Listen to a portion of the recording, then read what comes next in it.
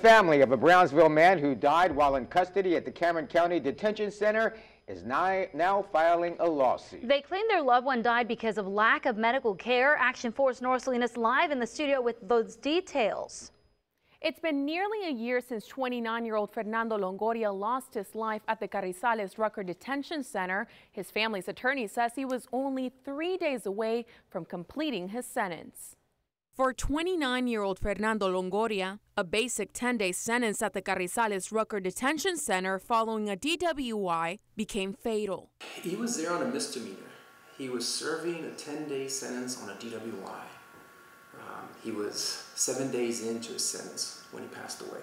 His family's attorney, Eddie Lucio, is now helping them file a lawsuit against Cameron County officials. They claim Longoria's death could have been prevented if he had received appropriate medical attention. The zoo has a full-time doctor on staff for the animals, yet the people at Carrizales do not.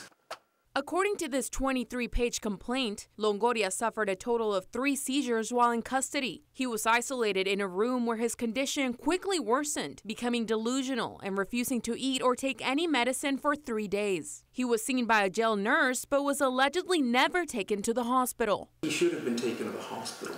I mean, at this point, we don't know exactly what caused him to start suffering these symptoms and these seizures, but what we do know is that the moment he started having the first seizure, he should have been hospitalized immediately.